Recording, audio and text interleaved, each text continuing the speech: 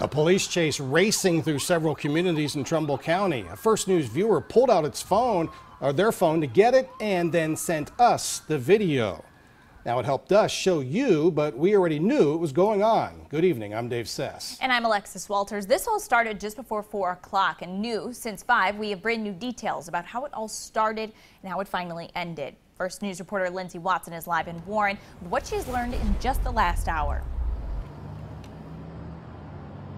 Well, this is what we've been able to learn from Cortland detectives in the last hour. Bezetta police were helping another agency in an unknown investigation. They asked Cortland officers to try and help them pull over a car on Elm Road. At some point, a Cortland officer thought that he was hit by the driver. We've learned the name of that driver tonight. It's Juanita Pruitt. So that officer put it in park, and Pruitt took off racing through several neighborhoods, followed by police. This is the video you're seeing right here. Officers tell us she later sideswiped a deputy's unmarked cruiser on 422 in Warren.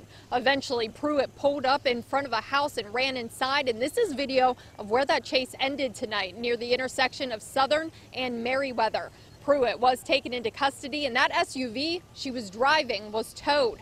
Police tell us when they asked her why she ran, she said she was scared. It's unclear if she's facing any charges tonight. But that's the latest for now. Reporting live in Warren tonight, Lindsay Watson, WKBN 27 First News.